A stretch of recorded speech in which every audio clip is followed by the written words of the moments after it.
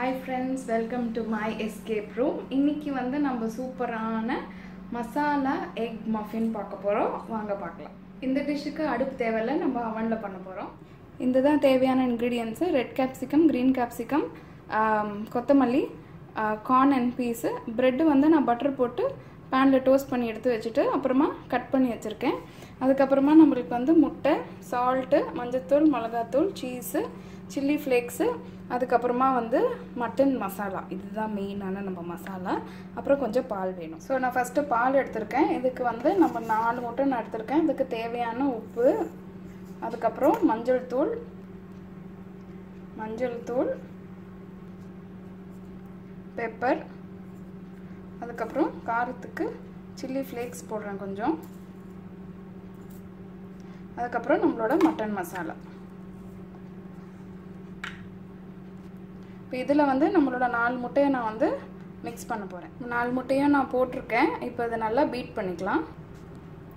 இதில் நான் நல்லா பீட் பண்ணிட்டேன். இப்போ இதில் வந்து நம்ம காயை போடலாம். ப்ரெட்டு போட்டுறாதீங்க, காய் மாத்திரம் போடுங்க. நான் காய் போட்டு மிக்ஸ் பண்ணிட்டேன். நெக்ஸ்ட் நம்ம சீஸ் போடலாம். சீஸ் வந்து உங்களுக்கு க்யூப் சீஸ் இல்லைனா கூட பரவாயில்ல. எப்படியும் பசங்க இருக்கிற வீட்டில் இல்லை நம்ம இருக்கிற போதே நம்ம நல்லா சீஸ் ஸ்லைஸ் வச்சுருப்போம். அதை நம்ம இந்த மாதிரி வெட்டி கூட ஆட் பண்ணிக்கலாம். நான் அதில் சீஸ் போட்டிருக்கேன். அது போட்டுட்டு நம்ம நல்லா மிக்ஸ் பண்ணிக்கலாம். இந்த மஃபின் ட்ரேயில் தான் நான் வந்து இப்போ இந்த எக் மிக்ஸ்சரையும் ப்ரெட்டையும் போட போகிறேன். உங்களுக்கு இந்த மாதிரி மஃபின் ட்ரே இல்லைன்னா ஒன்றும் பிரச்சனை இல்லை. இந்த மாதிரி அலுமினியம் ஃபாயில் வருது.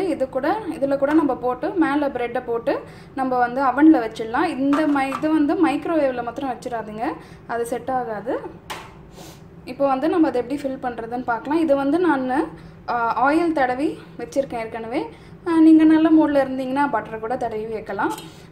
நான் நல்ல மூடில் இல்லையான்லாம் கேட்காதீங்க. நான் ஏற்கனவே ப்ரெட்டில் நல்லா பட்டரை போட்டுட்டு தான் நான் வந்து அதை குக் பண்ணியிருக்கேன். அதனால் நான் வந்து இதில் ஆயில் யூஸ் பண்ணுறேன். இப்போ இதில் கொஞ்சம் கொஞ்சமாக பாதி ஃபில் ஆனால் போதும், ஏன்னா அதுவே குக் ஆகிட்ட அப்புறமா மேலே வரும். ஸோ பாதியாக ஃபில் பண்ணிக்கோங்க. இது பாருங்கள், நான் இதை ட்ரேலையும் ஊற்றிருக்கேன். உங்களுக்காக நான் அலுமினியம் ஃபாயிலையும் ஊற்றி காமிக்க போகிறேன். அதுக்கப்புறம் இப்போ நம்ம வந்து கொத்தமல்லியை தூவலாம். கொத்தமல்லி தூவிட்ட அப்புறமா இப்போ இந்த ப்ரெட் பீசஸை கொஞ்சம் கொஞ்சமாக நீங்கள் அதில் போடுங்க. ஃபுல்லாக மூடிட வேண்டாம். எனக்கு வந்து இதில் 3 கொள்ளுது, அதனால் நான் 3 போடுறேன். போட்டு இது நல்லா இப்படி ப்ரெஸ் பண்ணி விட்டுருங்க. நல்லா அதை அப்படி ப்ரெஸ் பண்ணி அதில் சோக் ஆகணும். இந்த மாதிரி எல்லாத்துக்கும் நீங்கள் போட்டுருங்க. இப்போ பாருங்கள், நான் இந்த மாதிரி ப்ரெட்டை போட்டு சோக் பண்ணி வச்சுருக்கேன். இதுலேயும் நான் மேலே ப்ரெட் போட்டிருக்கேன். பாக்கி ப்ரெட் இருந்தால் ஒன்றும் பிரச்சனை இல்லை, நீங்கள் சமைக்கும் போதே கொஞ்சம் சாப்பிட்டுக்கலாம் ஸ்நாக் மாதிரி. இப்போ வந்து நான் இந்த ட்ரேவை வந்து நான் அலுமினியம் ஃபாயிலில் வந்து நான் மூட போகிறேன். எப்படி இல்லைன்னா கூட நீங்கள் அப்படியே கூட வச்சுக்கலாம், ஒன்றும் பிரச்சனை இல்லை. பாருங்கள், நான் இந்த மாதிரி அலுமினியம் ஃபாயில் போட்டு மூடி வச்சுருக்கேன். நான் இதை அவனில் வைக்க போகிறேன். இது வந்து 170 டிகிரிஸில் நான் வைக்க போகிறேன் அவன் மோடில். அதுக்கப்புறமா ஃபேன் மோடுக்கு மாற்றிக்கலாம். இப்போ உங்ககிட்ட அவன் இல்லைன்னா ஒன்றும் பிரச்சனை இல்லை. நீங்கள் வந்து முட்டை போடுற தவாலேயே வந்து இந்த மாதிரி மிக்சரை ரொம்ப லோ ஃப்ளேமில் வச்சுக்கோங்க ஃபஸ்ட்டு. அப்புறம் இந்த மிக்சரை ஊற்றி இது மேலே ப்ரெட்டை தூவி பயங்கர லோ ஃப்ளேமில் சிம்மில் இதை குக் பண்ணணும். குக் பண்ணிவிட்டு கொஞ்ச நேரம் கழித்து அது பாதி முக்காடு வெந்துட்டு அப்புறம் அதை திருப்பி போட்டு உங்களுக்கு உங்களோட மசாலா எக் மஃபின் ரெடி ஆகிடும். நம்ம மசாலா எக் மஃபின் ரெடியாக இருக்காட்டேன். இன்னொரு குட்டி ஸ்டோரி சொல்லிடுறேன். யூஜி படிக்கும் போது நாங்கள் வந்து என்னையும் சேர்த்து 7 வானரங்கள். அந்த 7 வானரங்களும் வந்து எப்போ 10 ரூபா கிடைக்கும், எப்படி ஜெராக்ஸ் எடுக்கிற இதுலேருந்து காசுலேருந்து சேவ் பண்ணி நாங்கள் அந்த 10 ரூபாய் எப்போ கிடைக்கும் கண்டுபிடிச்சி நாங்கள் அப்புறமா அதை எடுத்துகிட்டு போய் ஆப்போசிட் காலேஜ் ஆப்போசிட்டில் ஒரு கேண்டி ஷாப் இருக்கும். அந்த கேண்டி ஷாப்ஸில் போய் கேண்டி வாங்கி சாப்பிடுவோம். நாங்கள் அவ்வளோ ஃபுட்டி எங்கே போனாலும் ஃபஸ்ட்டு போய் சாப்பிட்ருவோம். பிஜி பண்ண போகும்போதும் அவங்க எல்லாருமே வேறு காலேஜ் போயிட்டோம். நாங்கள் வந்து கல்யாணம் ஆகிட்ட அப்புறமா கூட நாங்கள் இன்னுமே டச்சில் இருக்கோம். எவ்ரி இயர் ஒன்ஸ் மீட் பண்ணுவோம். மீட் பண்ணும்போது கூட ஃபுட் கோர்ட்டில் மட்டும்தாங்க நாங்கள் மீட் பண்ணுவோம். அதுக்கப்புறமா ஃபஸ்ட்டு போனோடனே ஃபுட்டெல்லாம் வாங்கி வச்சுட்டு அதுக்கப்புறமா தான் நீ எப்படி இருக்க, உன் பசங்க எப்படி இருக்காங்க, என்ன பண்ணுறாங்க, அந்த விசாரணை நல்லா நடக்கும். ஸோ அந்தளவுக்கு எங்களுக்கு ஃபுட்டு ரொம்ப ரொம்ப பிடிக்கும். இப்போ நம்ம டிஷ்ஷு வந்து 15 மினிட்ஸ் ஆகிடுச்சு. இப்போ நம்ம அவனில் அதை போய் என்ன நிலைமையில் இருக்குதுன்னு எடுத்து பார்க்கலாம் வாங்க. இப்போ நான் அவன்லேருந்து எடுத்துருக்கேன் வெளியே. பாருங்கள், ஆல்மோஸ்ட் குக் ஆகிடுச்சு. நான் வந்து இதை இன்னும் ஒரு 5 மினிட்ஸ் ஃபேன் மோடில் நான் வைக்கலாம். இதுவும் பாருங்கள் முக்கால்வாசி வெந்துடுச்சு. இது நான் இன்னும் ஃபேன் மோடில் ஒரு 5 மினிட்ஸ் நான் வைக்க போகிறேன். இப்போ பாருங்கள், இது நம்ம அவன்லேருந்து எடுத்துட்டேன். இது நல்லா குக் ஆகிருக்கு. சூடாக இருக்கும் போதே எடுத்துடாதீங்க வெளியில். ஒரு 5 மினிட்ஸ் இருக்கட்டும். அதுக்கப்புறமா அது நம்ம செட் பண்ணலாம். இது பாருங்கள், இது வந்து நம்ம இந்த அலுமினியம் ஃபாயில் பாக்ஸில் வச்ச மஃபின். இது எவ்வளோ நல்லா வந்திருக்கு பாருங்கள். என்னதான் நம்ம வேர்வை சிந்தி உழைச்சாலும் இந்த டிஷ்ஷை நம்ம எடுத்துன்னு போய் கொடுக்கும்போது எல்லாரும் என்ன சொல்லுவாங்க, இது என்ன பன்னா பிரெட்டா, எந்த கேட்டகரியில் வருதுன்னே தெரியலையே, இதுக்காக இவ்வளோ கஷ்டப்பட்டேன் அப்படின்ட்டு நக்கலாக கேட்பாங்க. அதனால் என்னதான் ப்ராடக்டாக இருந்தாலும் பேக்கேஜிங் முக்கியம் இல்லையா? அதனால் அதை எப்படி பேக்கேஜ் பண்ணலான்னு காமிக்கிறாங்க. இப்போ ட்ரேயில் வந்து மஃபின்ஸ் கூல் ஆகிட்டுருக்கு.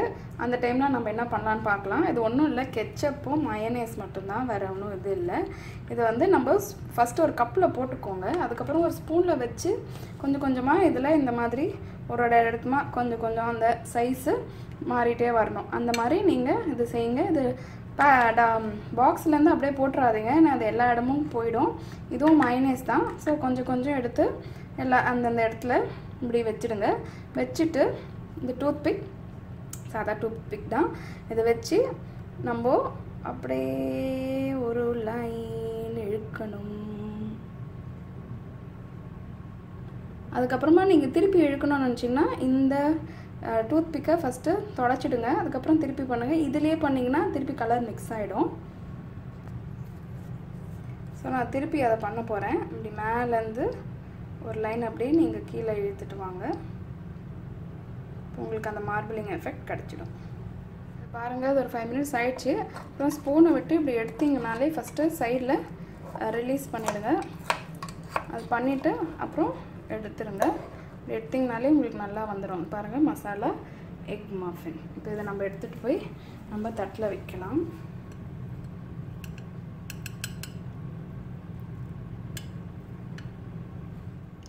ஆஹா, நம்ம டிஷ்ஷான்ற அளவுக்கு பாருங்கள், நம்மளோட மசாலா எக் மஃபின் ரெடி ஆகிடுச்சு. இந்த டிஷ்ஷு பிடிச்சிருந்ததுன்னா இந்த வீடியோவை லைக் பண்ணுங்கள், ஷேர் பண்ணுங்கள், சப்ஸ்கிரைப் பண்ணுங்கள். Masala egg muffin from my escape room to yours. Enjoy cooking.